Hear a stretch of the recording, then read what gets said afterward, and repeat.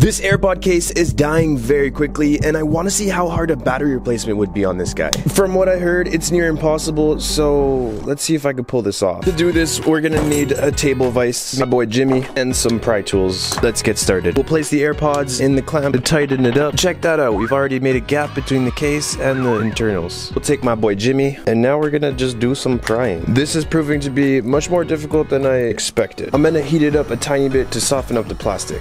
I think I finally got it. Now we just have to pull on the lid gently. There we go. And there's two connectors at the back. One of them already popped out. We have to remove the other one. Now I think we could just... So I don't have a battery yet. It's coming in the mail. But this wasn't as hard as I thought.